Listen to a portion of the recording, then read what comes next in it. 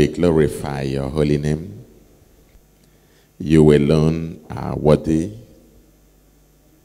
From everlasting unto everlasting, you alone are God. In you we live and move and have our being. Let your name be glorified. Thank you for bringing us back yet again. Lord, we pray that you engrave your word in our hearts in such a way that our lives will witness a radical transformation unto your honor and glory. Lord, that our lives hereafter will bear a permanent imprint of your presence, will bear the heartbeat of heaven, will bear the priorities of heaven. In this short time that we have to stay here, grant us the grace to live by the dictates of heaven. This is our prayer, Lord. In Jesus' mighty name we've prayed. Amen. Amen. Praise the Lord. Matthew 28 from verse 18. Matthew 28 from verse 18. Then Jesus came to them and said, all authority in heaven and on earth has been given to me. Therefore, go ye and make disciples of all nations, baptizing them in the name of the Father and of the Son and of the Holy Spirit, and teaching them to observe everything I have commanded you. And surely I am with you always to the very end of the age. Hallelujah. It will be important to note that the promise of the abiding presence of Jesus is tied unto the obedience of this command to go and make disciples. It's important. I told you yesterday that God does not hear the prayer of rebels. God has no business with people who have no business with him. Jesus said, John chapter 15 verse 14, John chapter 14 verse 15. He who loves me, say, if you love me, keep my commandment. What is the commandment? Go into all the nations and make disciples. Hallelujah. We define mission simply as reaching the unreached. In this segment, I shall be looking at practical strategies, practical mission strategies in the light of 21st century challenges. Practical mission strategies in the light of 21st century challenges. Praise the Lord. So I will touch briefly on some of the critical challenges of the present day. Some of the critical challenges. Number one, the growing levels of civilization, growing into secularization, and then growing into nominalism. The nature of 21st century is that you have people who are civilized, who have become intrinsically secular in outreach, and nominal in their attitude to religion. So, now you look at what's happening all over the world. People are basically uprooting the godly foundations on the basis of which society has been established. The same week, the American Supreme Court ruled that gay marriage was a legal form of marital expression in Britain. I mean, in America. That same week, a young man who had raised children from his sisters in Germany had those children declared as legitimate children. In other words, children raised from incestuous relationship became legitimate children. That same week, or maybe about a week after or 2 weeks after, in Japan, adultery was ruled as legitimate enterprise if it has some business connotation. So all over the world, the norms, the basic spiritual norms on the basis of which society was formed are being uprooted. So we live in a world in which we have people who are civilized, who are secular in their orientation. That is, the basic thoughts of their lives has no place for God. For that reason, they have become the unreached. You know, previously, we used to think of mission as something you do in the hinterland. But today, we have the unreached right around us.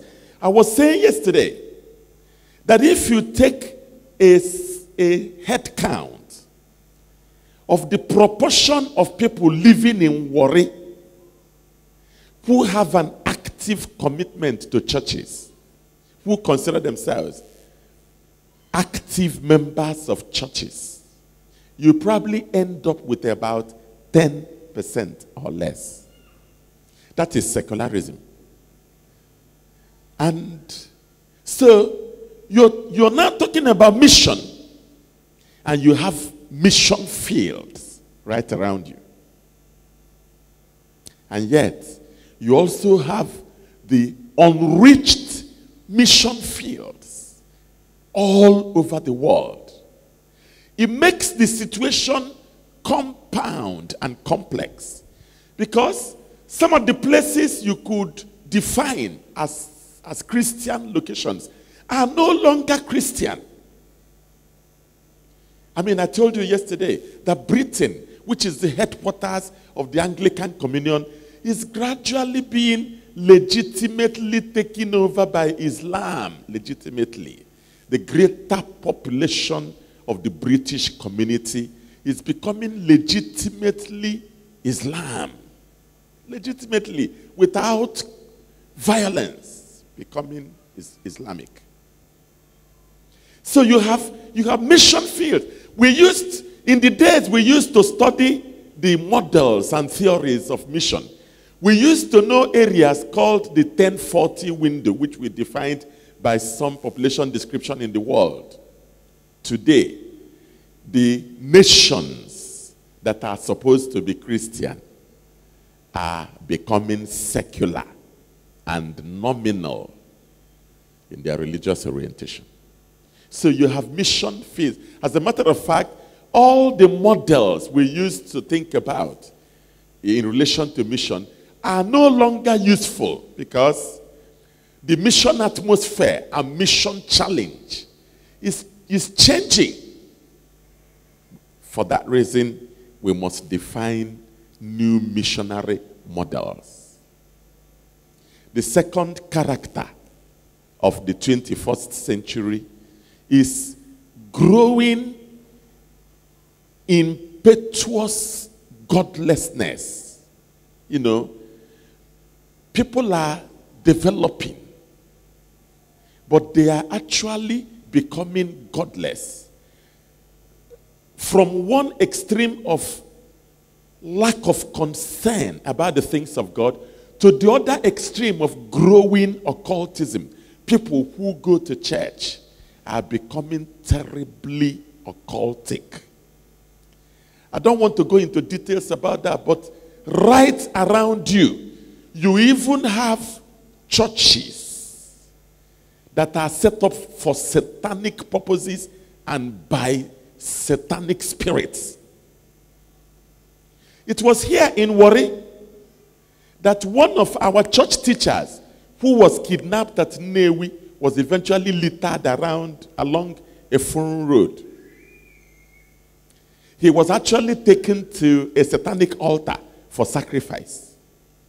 When he got to the place, of course, the people that had kidnapped him had delivered him to the ritualists. There are two groups of people involved in the business. There are the kidnappers who are paid about 200,000 naira. I think by now their fare, their charge would have increased. And then there are the main ritualists. So when he got to the shrine, the altar, his eyes were opened because they believed that there was no way he could leave the place alive. So they opened his eyes. And standing around him were 4 young men who had been kidnapped the same way he was kidnapped. And what he found funny was that it was a young lady around the age of 30 that was standing beside 5 young men to sacrifice them to a satanic altar.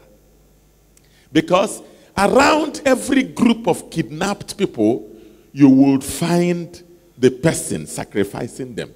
And as he was looking around, he saw some prominent people in society standing around 5 people kidnapped, waiting to offer them the satanic shrine. And then, as God would have it, God intervened on his behalf, and the priest of the satanic altar, at the time when he was about to be sacrificed, all the 4 young men in his group had been slaughtered right before him. In fact, when he was eventually rescued, there were blood sprays all over him.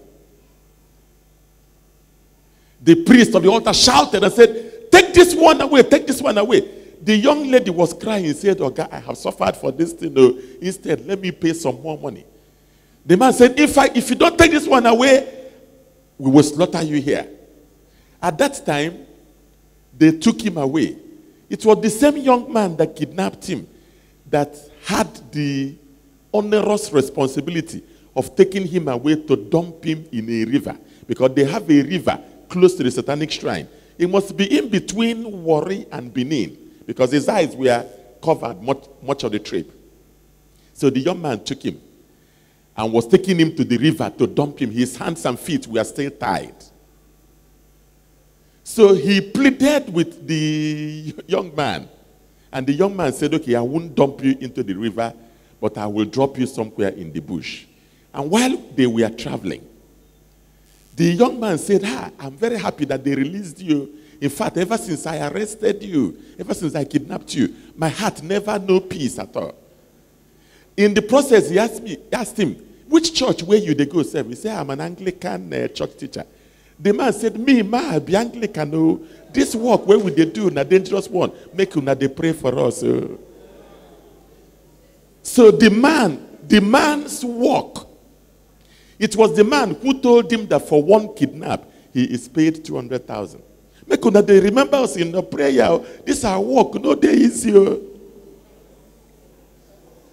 So we have a crisis in our hands.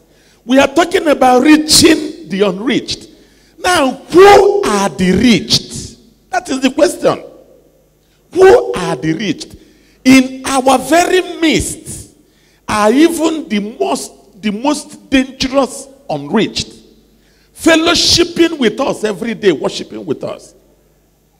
So when we talk about mission in the 21st century, we have the unreached right around us. Agents of the devil that fellowship with us, worship with us, give tithe. When they stand up to give tithe, we also stand up to give tithe. You do not know what they are paying tithe on. Some of them are paying tithe on blood, human blood. Nobody is preaching to them. Nobody is challenging their conscience, because the church has literally lost its mission. Church has lost its mission. And by the way, you see, That is the crisis of the present day mission of the church. The church has diverted from the mission to the mission of infrastructure. Servicing infrastructure, building all kinds of things, skyscrapers. The church has basically lost its mission. And no doubt, people regularly come to church and go home. And they remain what they are. So, when we talk about the unreached, I think the first question we should ask ourselves is this: who is the reached? It is a tinier and tinier proportion within the enclave called the church. That is where the crisis is. So, growing occultism in the church, in the world and in the church, that's another major 21st century challenge. The third 21st century challenge all over the world today is the growing threat of Islamic jihad. I won't talk about it in some detail again. But there are some issues I need to raise about the growing threat of Islamic jihad. Number one issue I want to make you constantly conscious of is that there is what we call radicalization going on in Islam. Ordinarily, Muslims start as very peaceful, quiet, peace-loving people. Islam has scholars who are strategists. And I've already told you that they are already strategically taking over the world. Without violence, they will ultimately take over the world because they are strategists. Secondly, all the models I have studied in mission are operative in Islam. All the models. All the models are operative in Islam. All the models. Can I talk about some of the models? The model of depersonalized orientation. When Goodluck Jonathan was president, I offered to become his advisor on Al-Majri education. When he set up Al-Majri education, I literally offered to be his advisor on Al-Majri education because, number one, you see, the Al-Majri philosophy is a philosophy that radically produces the personalized elements in Islam. It is the same Al-Majri philosophy that Karl Marx, John Lennon, and the rest of them used in communism. What was the principle in communism? Give me your child before the age of 7, and the seed I plant in him, you will not be able to uproot. That was the communist philosophy. In Islam, that philosophy is called Al-Majri philosophy. Between the ages of 1 and 7, a child is taken to a discipler. That discipler excludes that child from any contact with any information in the world except Allah said. Between that interval and 7 years, the only thing that person has learned is Allah said. And that every faithful should be willing to die for what Allah said. And as long as you have that philosophical orientation, you have a system that is breeding people who will be willing to die for what Allah has said. That is a depersonalized orientation. Almajiris have no home.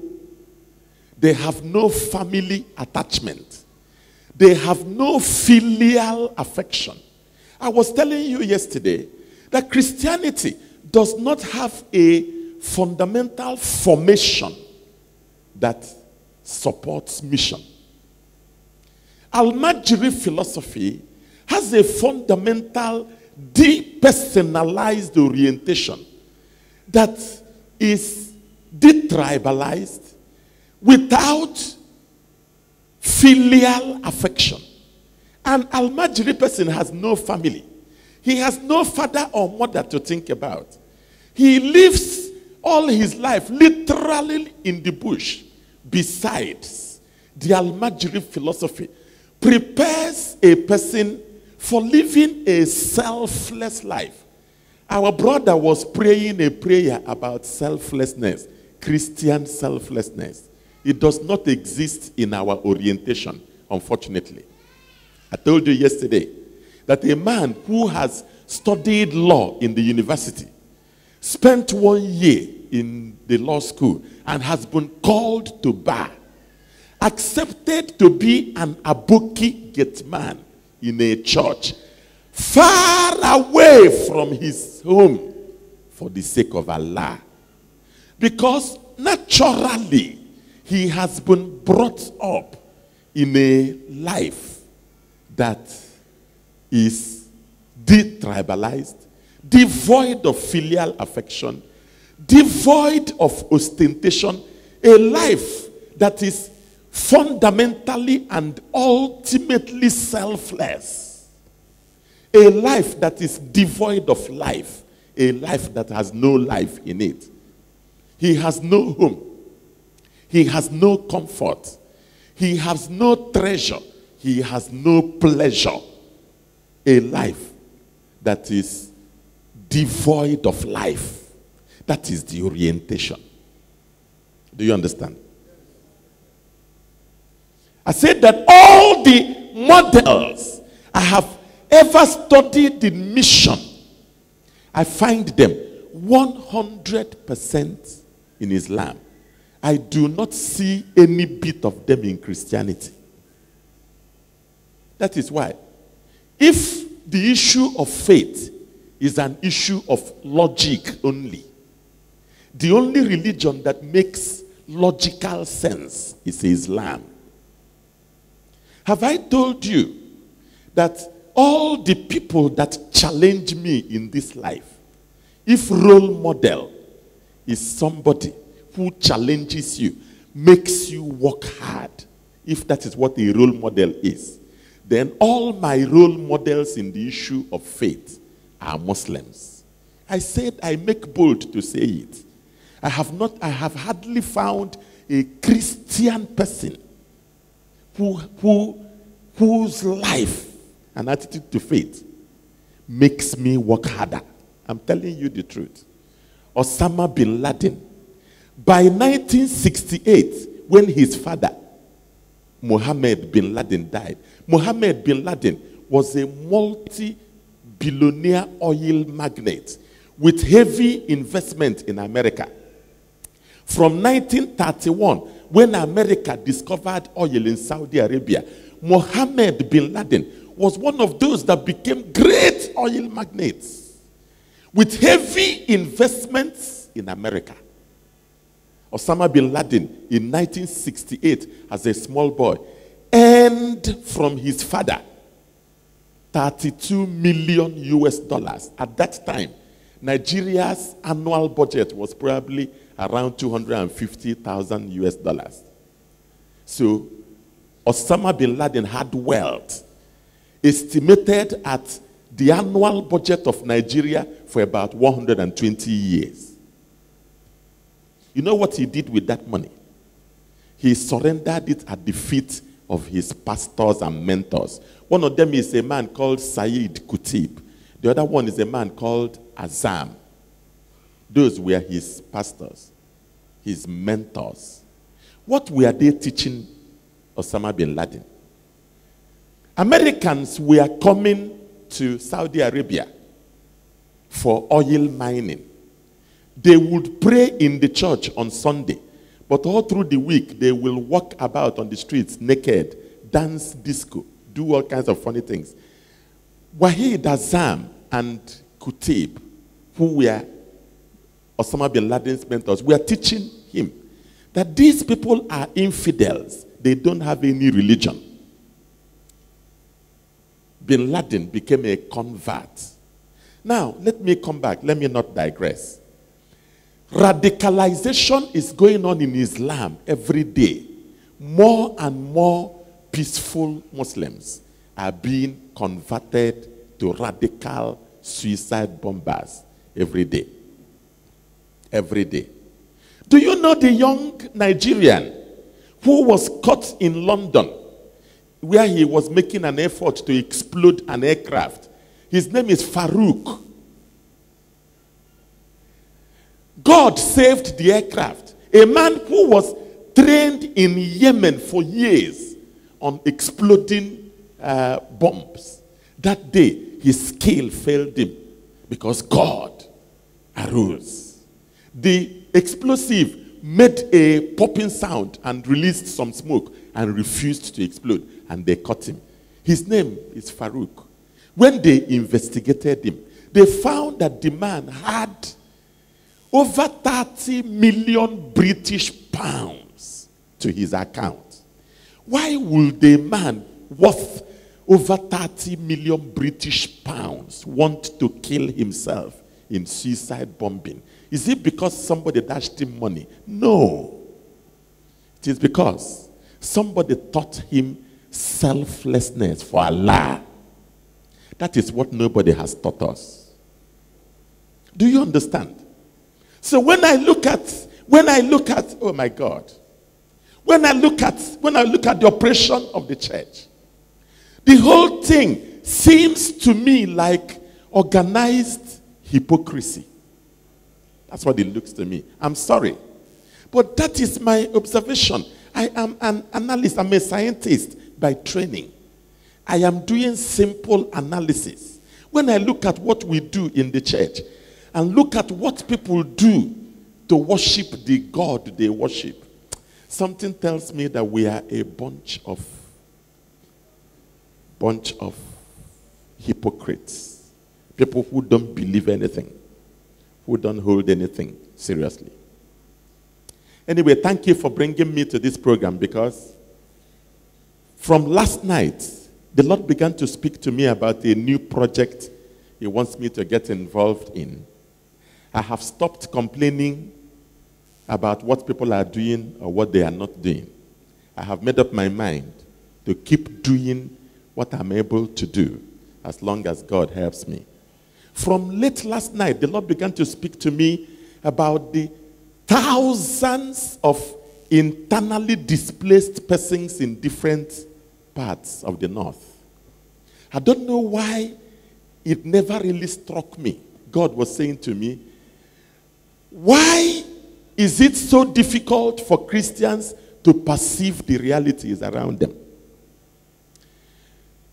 White people are coming from America, from Europe, to bring food to internally displaced persons in different camps in different parts of northern Nigeria.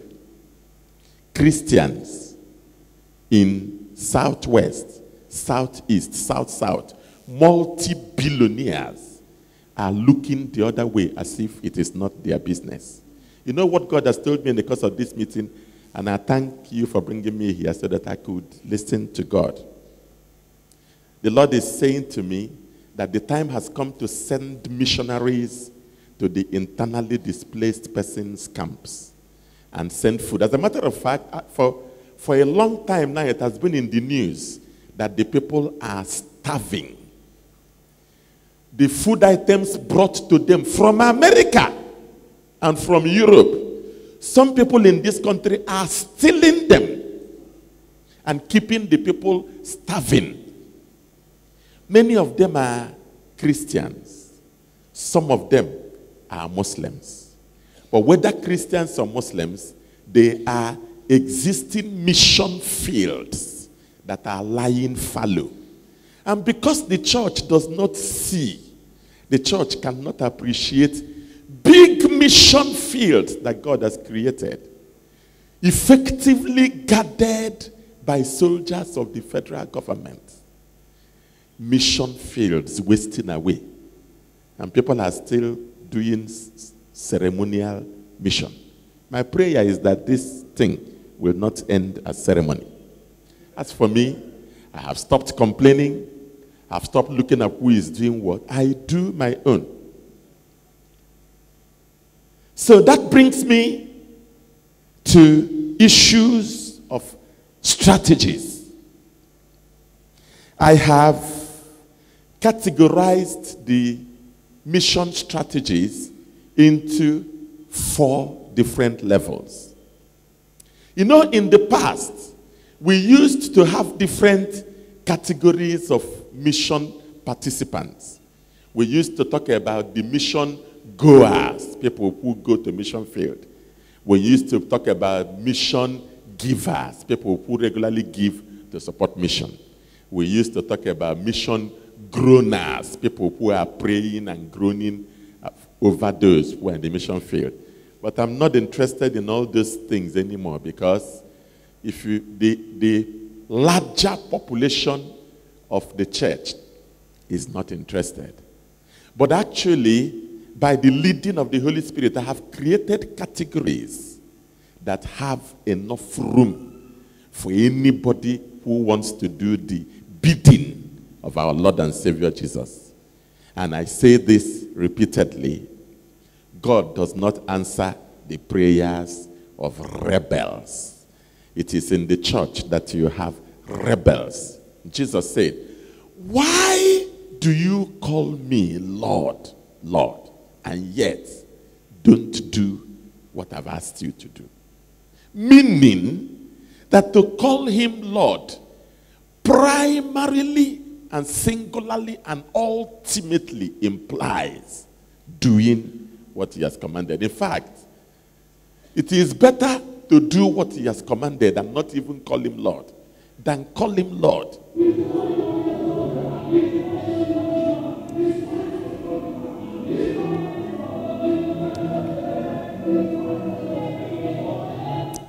Hallelujah.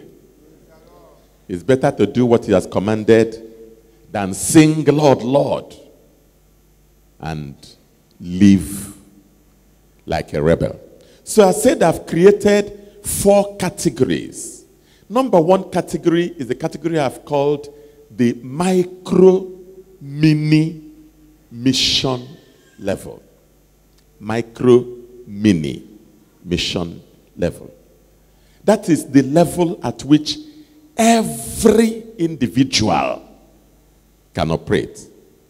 Now, this micro mini mission level is a level of adoption. I know a family in the north. All they are doing is adopting homeless Hausa Fulani people and training them in their homes. There is nobody here who cannot practice adoption.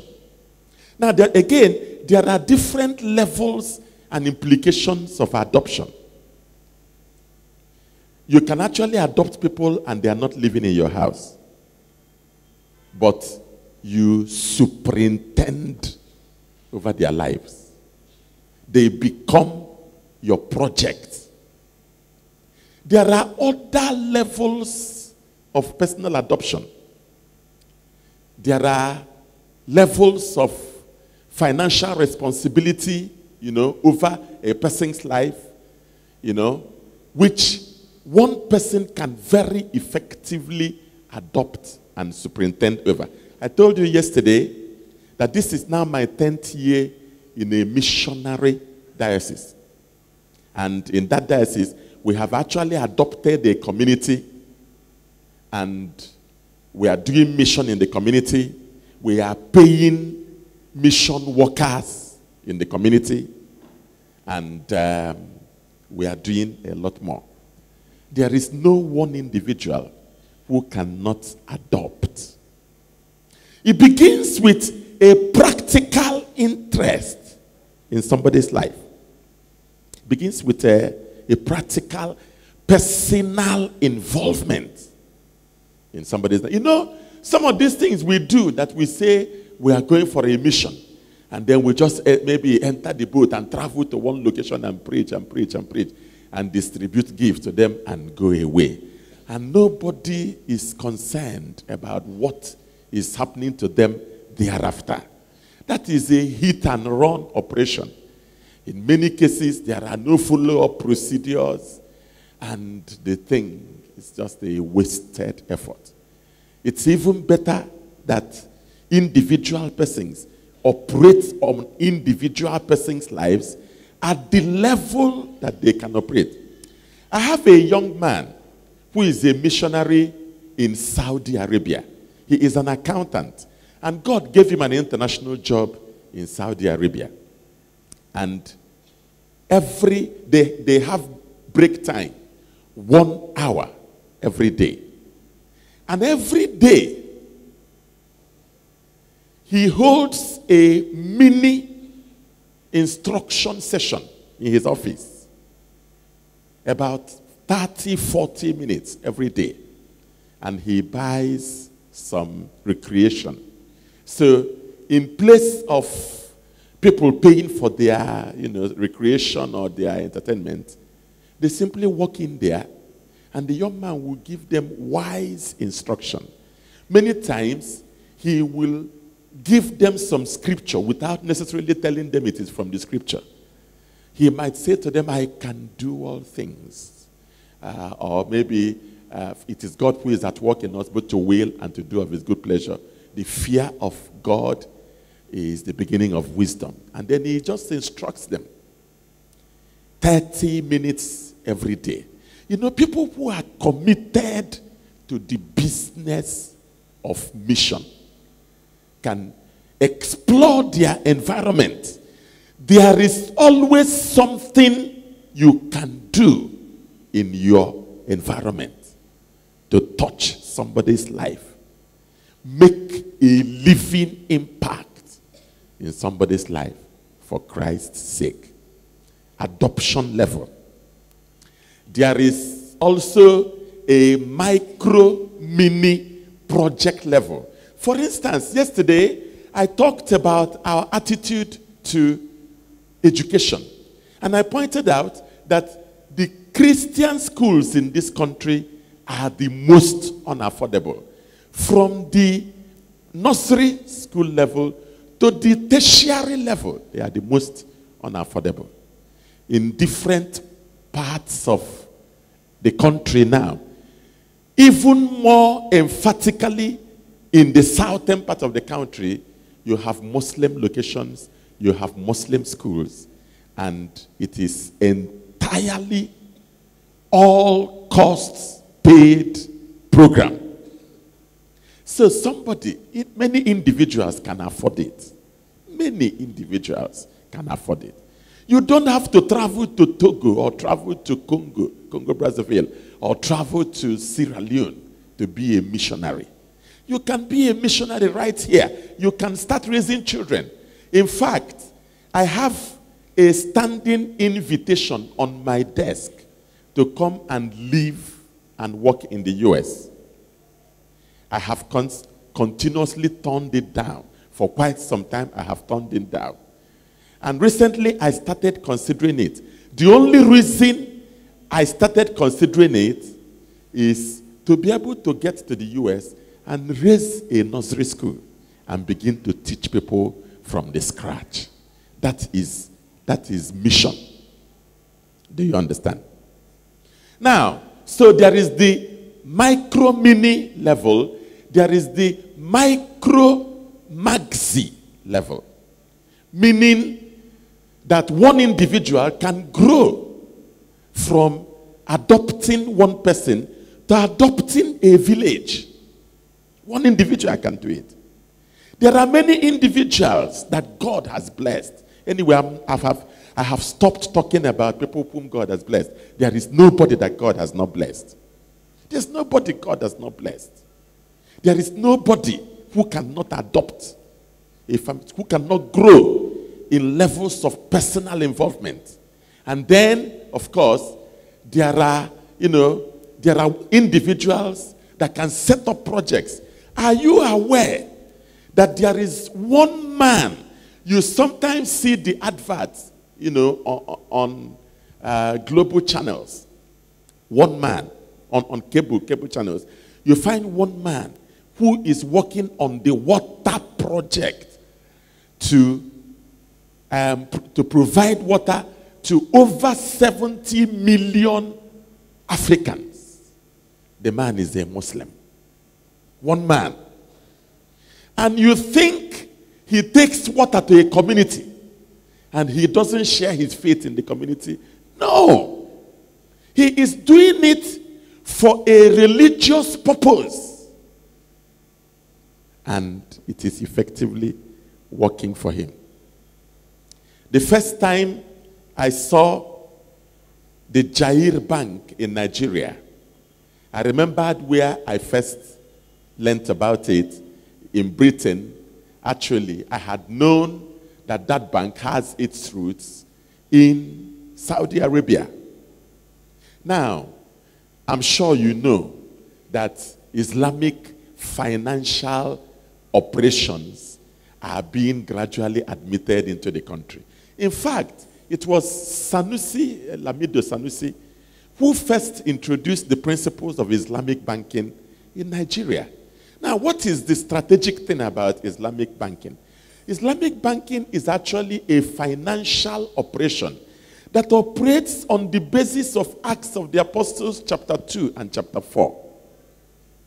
An assemblage of brethren where people can share resources so that people own things in common and nobody said that anything belonged to him. Acts of the Apostle chapter 4. Actually, that is how Acts of the Apostle chapter 4 ended. And then in Acts of the Apostle chapter 5, the Bible tells us of a man and his wife who attempted to follow. Yet they did not have the orientation that the others had. Something had become popular, showing that it had become a way of life for the people. Listen now. I have been asking myself, what has the church done with billions of naira that has passed through its hands all through the ages?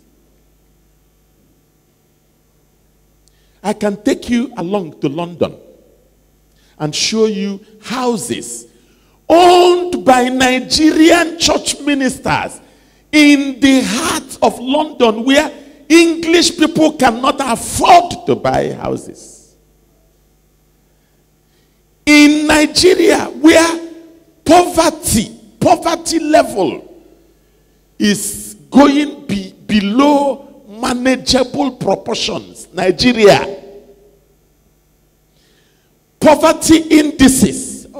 2 years ago, 3 years ago, some Nigerian leaders applied for certain levels of World Bank and International Monetary Fund loans on behalf of Nigeria. The World Bank, the authorities of the World Bank and the International Monetary Fund examined the application and concluded and wrote it down that the indices available about Nigeria do not show Nigeria as a poor country. Because Nigerians own the costliest estates in Europe and America. And yet, poverty levels are below tolerable proportions. Tolerable proportions by global indices. Poverty levels below tolerable proportions in Nigeria. What does it amount to? It amounts to callousness. To think that the church has a hand in this callous deprivation makes me sick about wearing an identity of the church. Makes me a participant in the callous deprivation. I will show you in the heart of London houses belonging to heads of churches in Nigeria. We're talking about mission. There is something called financial mission. I told you yesterday that a young man brought a form, Buba Marwa Educational Foundation Fund, to me. One man. And there are thousands of formerly Christian students who have benefited from Buba Marwa Educational Foundation Fund. That is only one fund. There are many others. Formerly Christian students. Many of them have become Muslims. How? They have gone on holidays to Dubai and Saudi Arabia. They have gone for Hajj. And they have come back. You think they will come back carrying the Bible? Who told you? Did you remember them in their crisis? I was a guest of University of Port Harcourt Chapel. And I saw a large mosque in the place. And I was told of a Muslim professor who is single-handedly evangelizing University of Port Harcourt for Islam. How does he do it? Financial resource evangelism. Many students are on the list of his patronage. You think they will come back and remain Christians. You are fooling yourself. Do you understand? We haven't started thinking yet. So there are things. When I talk about the micro level, I am thinking about things that individual persons are doing. Micro in terms of personality. Micro, mini in terms of the least an individual can do. Micro, maxi in terms of the highest level of what an individual person can do.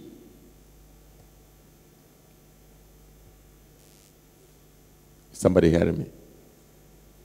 Alhaji Dan Tata has a large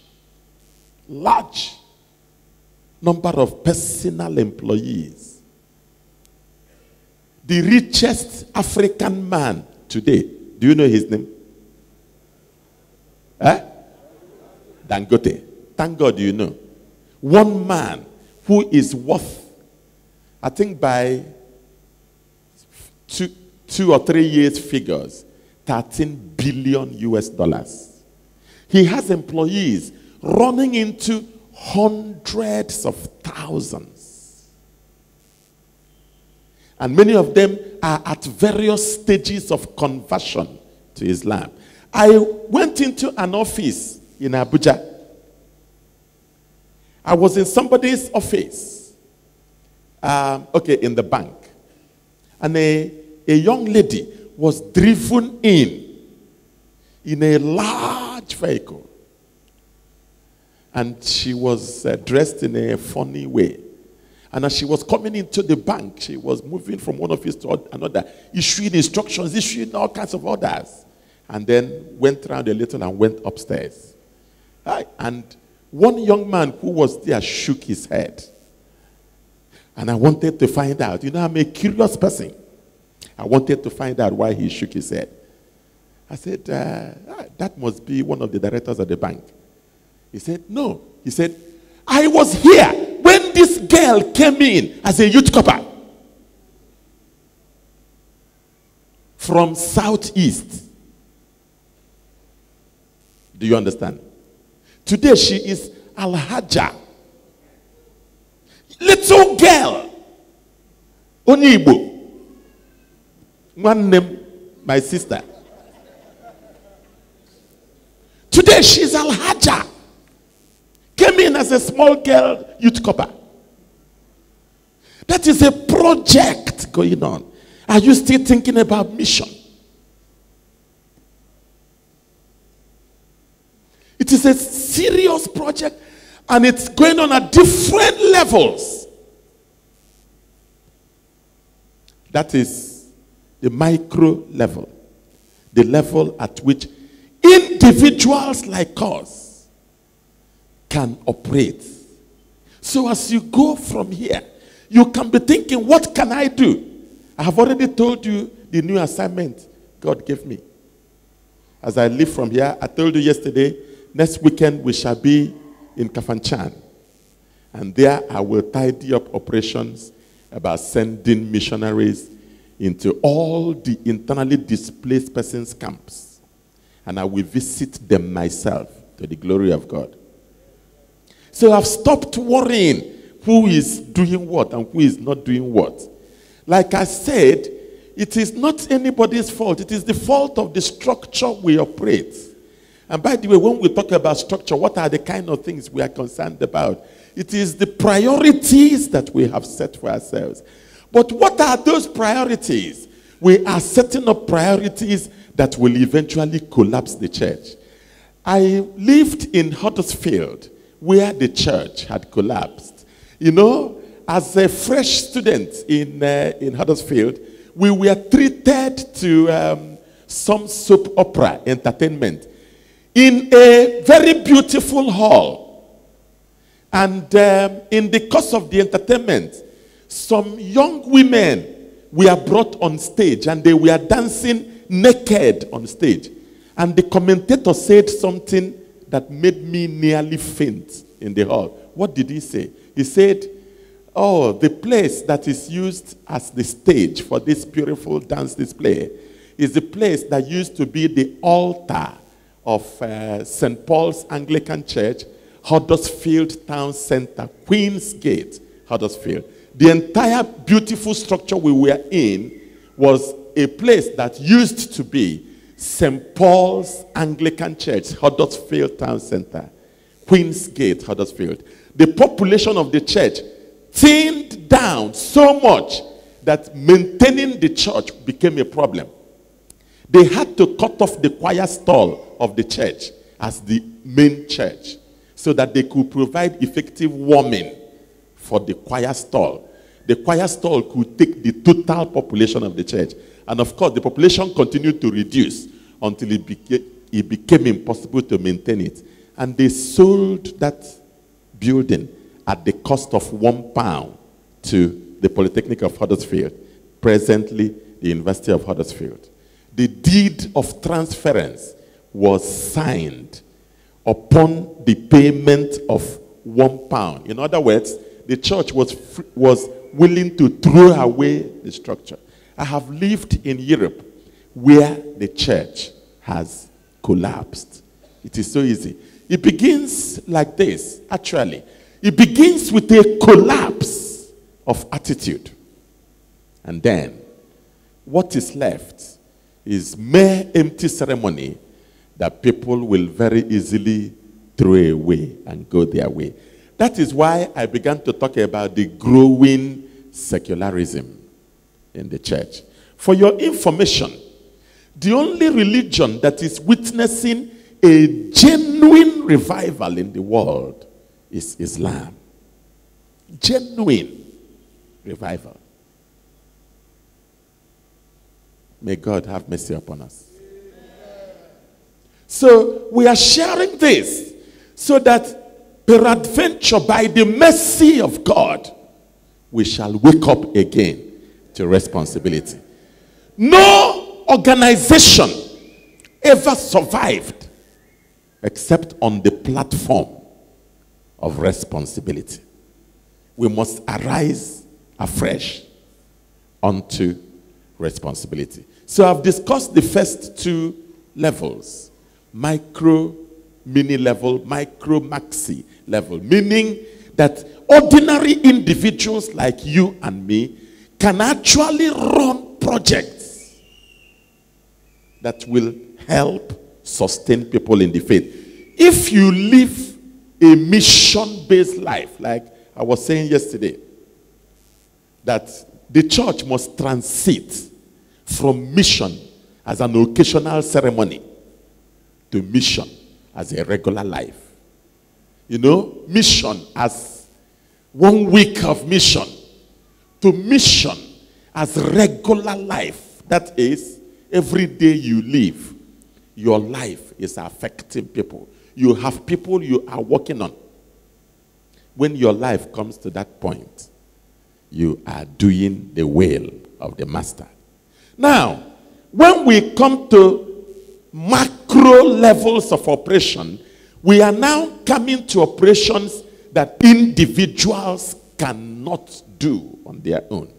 We are now talking about group levels. So you have the macro mini operation, a situation that 2 or 3 people can partner together to run a project for the sake of schooling people in the business of God.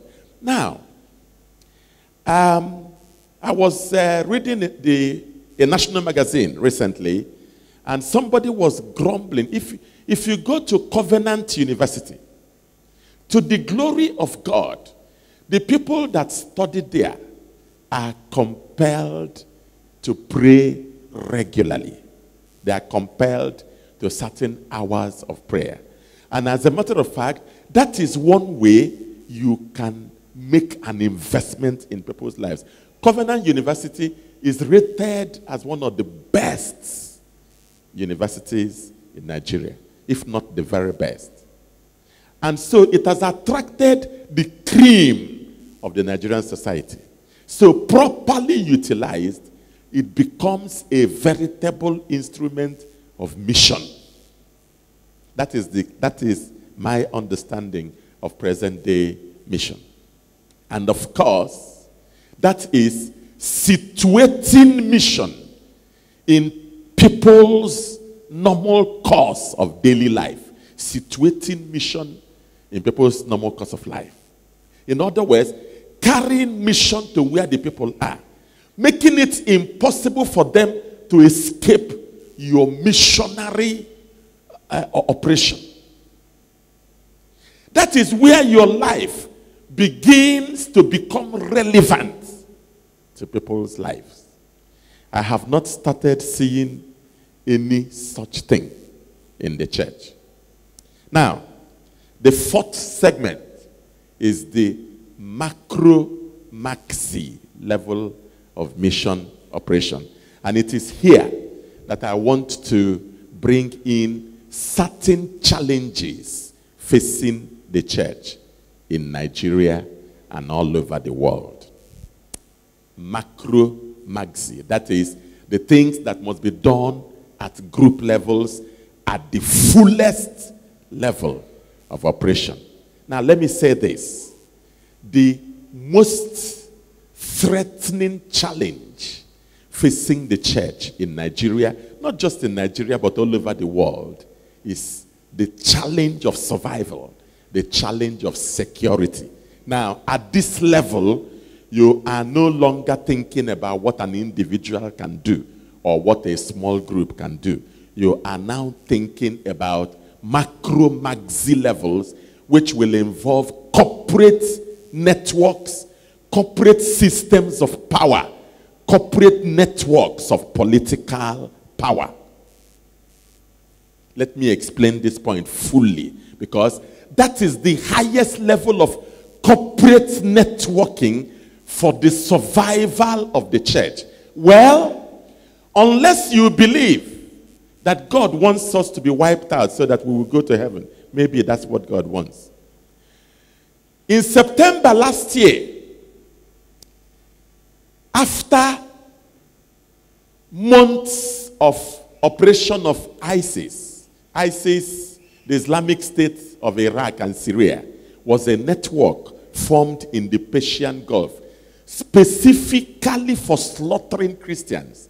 They would slaughter Christians in their hundreds and post their videos on television, on the internet. Many times I would watch such videos and weep. Many times I would get prayer requests. Pray. The ISIS will slaughter 150 Christians tonight from 11 p.m. Pray. And sometimes I would say to myself, God, is this your will for us, or is there something else we can do? And I keep wondering, Why does the church not think survival? Why? So suddenly in September, Vladimir Putin, Russian president, on his own, loaded aircrafts and began to bomb ISIS networks and installations and camps in Syria and in the Persian Gulf. And the first thing that happened as a reaction was that America threatened to bomb Russian aircrafts. In fact, between September and October last year, America assembled 23 nations around Europe and all those European allies to attack Russia in the Persian Gulf. And China announced their willingness to take sides with Russia. And I said to myself that we are actually on the threshold of the Third World War, because that was exactly how the Second World War started. It started by some kind of alignment of nations, started by a simple operation, and then nations took sides, and the war blossomed. Today, it has been persistent in the news that a Russian aircraft has been shot down in Syria. It's part of Russian operation. Now, it's amazing. Russia is not a Christian nation. In fact, Vladimir Putin, 2 weeks into the bombing of ISIS regions, called on American President Obama Barack and said, why, for goodness sake, are you not protecting your brothers in the Persian Gulf? That was 2 weeks into the bombing. 2 weeks afterwards, Vladimir Putin published the results of his personal investigation into ISIS operations. From that report, we learned 2 things. Number one, that America, under Barack Obama, has been the greatest sponsor of the ISIS to slaughter Christians. And number 2, that inside the heartland of America, there are ISIS training camps in America supported by Obama Barack. Not long afterwards, an American pastor came to the public and announced that he was the one who packaged Obama Barack as a Christian in 2008 to enable him win an election.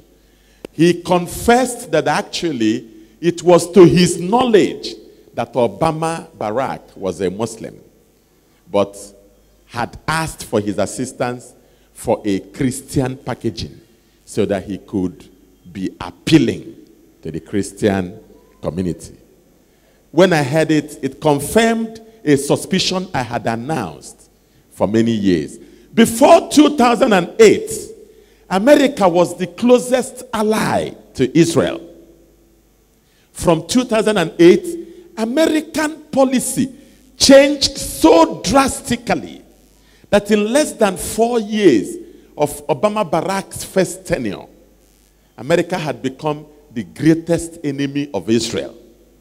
Today, America is not only the largest sponsor of ISIS for the slaughter of Christians. America, it has also been made public, has become the greatest sponsor of the nuclear project of Iran for the destruction of Christians in the Persian Gulf.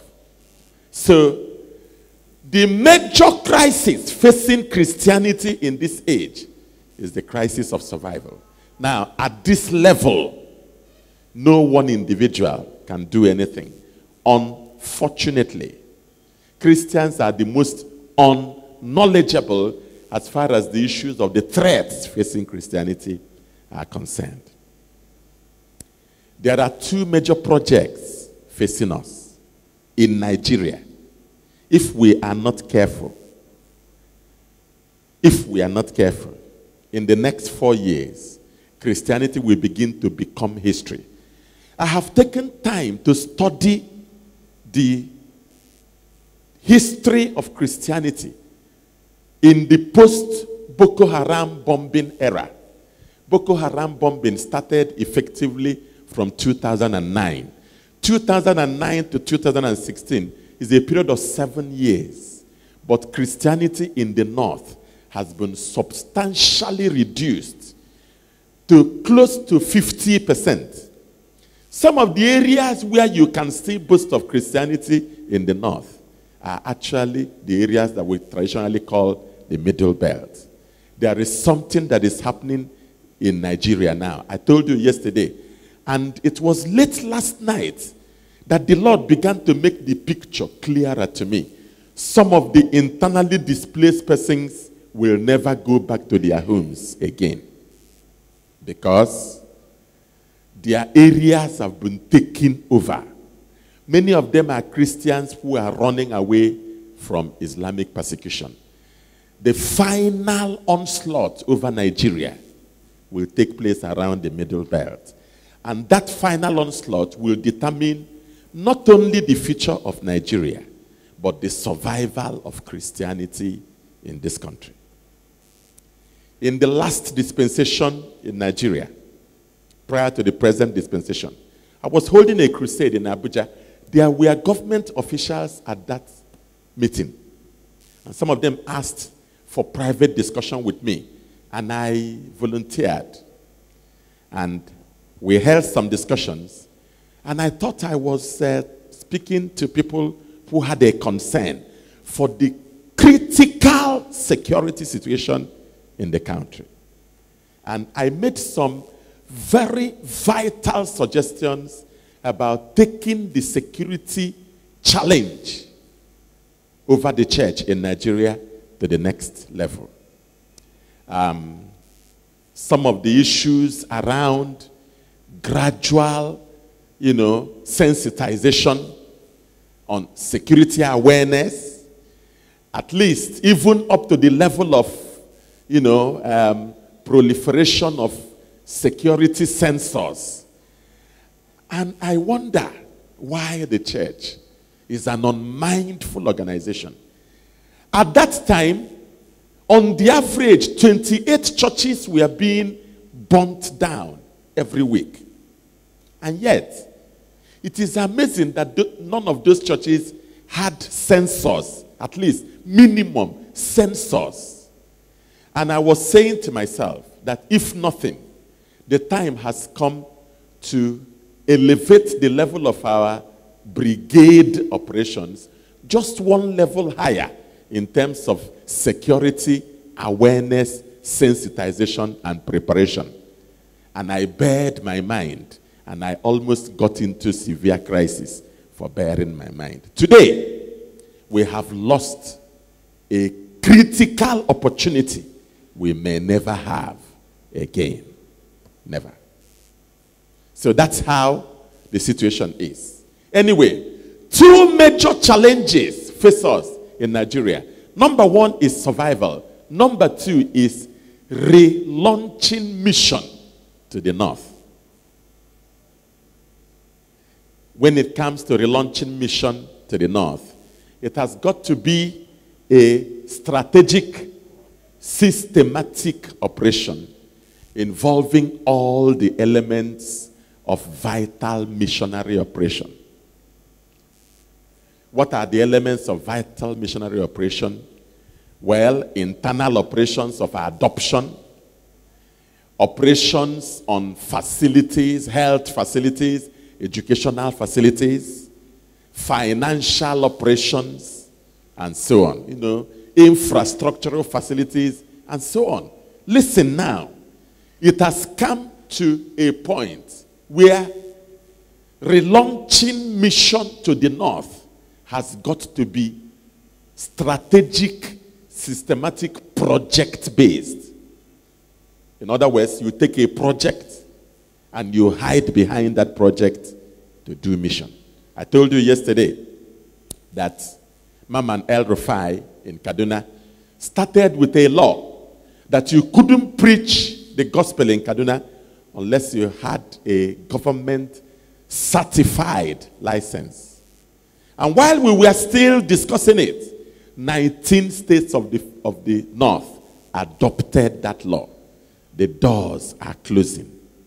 But the doors cannot close on projects. But anyway, what we couldn't do on a platform of ease and comfort, we now have to do at a heavy cost. But think about it. If we do not relaunch Christian mission to the North, what will happen to the Christians that are existing in the North? And that is my primary headache and worry, because I am in touch with the Christians in the North. You don't hear news in this country. Virtually every night, the so-called Fulani headsmen unleash themselves at Christian communities in the North, slaughter people. By the time you wake up in the morning, you see corpses of people littered on the streets, and nobody is permitted to talk about it openly. And their worry is, what is all this coming to? Some of them in the further areas of the North are moving closer to the middle belt. And because we don't understand it, by now, we are supposed to have started rallying around the middle belt in terms of strategic support and in terms of mission operation. Did you hear me? By now, after 7 years of strategic jihadic bombing of the North, by now, we are supposed to have effectively galvanized ourselves into a support network around the middle belt for strategic mission and for systematic support. And we are not yet galvanized. We will pay heavily for it. God have mercy on us. Once the middle belt is overrun, this country is gone. Once the middle belt, oh my God. Once the middle belt is overrun, and as I'm looking at the situation, there are all the facilities on the ground for overrunning the middle belt. What am I even talking about overrunning? I told you that Islam is traditionally diffused and selfless. Many of the motorcycle riders on the streets here are Islam. So the network is already effectively mobilized. And in all the nooks and crannies of southeast, southwest, south, why? Oh my God. Why are we, why? What makes us feel safe? What? Let me tell you what the Lord told me as I round off. God told me. He said, as long as the church continues to live in rebellion, so long will I turn my back on the church. As I round off, let me tell you this. The only bribe we can give to God to win back his love to us is to unleash ourselves a mission. Everybody, no exception. There is no goer. There is no giver. There is no groaner. Everybody, mission. There is nobody who cannot do mission. Nobody. There's nobody who cannot do mission. The only way we can win back the love of God to us. John chapter 14 verse 15. John chapter 15 verse 14. If you love me, keep my commandment. The one that loves me, he it is that keeps my commandment. The one who keeps my commandment, he it is that loves me. The only index by which Christ measures love is that you keep his commandment. What is the commandment above all commandments? All authority has been given unto me. Therefore, go ye into all the nations. Make disciples. The only bribe we can give God to win back his love unto us is that we unleash ourselves in mission. It begins with fundamental, structural selflessness. I told you, I am almost single-handedly maintaining a mission field in one area in Abia. I run projects running into millions of naira. I don't even have a good car I move about with. But I run projects for God's sake, running into millions of naira. Every money that enters my hand goes into strategic divine projects.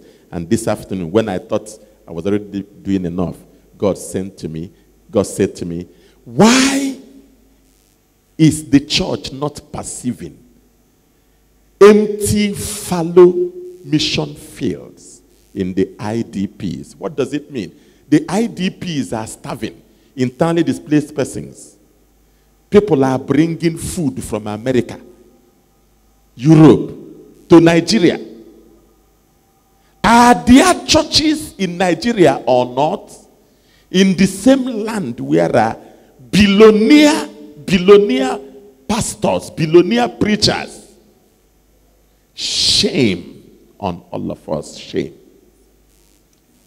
Are we disciples of Jesus Christ, or are we empty talking hypocrites? What are we? What are we? Think about it. What are you personally? Let's stop now talking about who didn't do what and who did what. Talk about yourself. What am I doing for the kingdom? What am I doing for the kingdom? We have a very short time to do what we are doing now. What we don't do now, we will never get a chance to do. Some of the money you are packing in the bank, I saw how people were giving offering yesterday, and my heart was bleeding. Some of the money you are packing in the bank will be there while you are no more. That is true. Some of the money you are packing in the bank, you will not have a chance to use them. One person you adopt onto the business of our Lord Jesus Christ reduces the number of Almajiri suicide bombers by one. You know, I used to think that Hausa Fulani were impenetrable with the gospel, but it is not true. I used to think that Almajiri people are hard-hearted, but it's not true.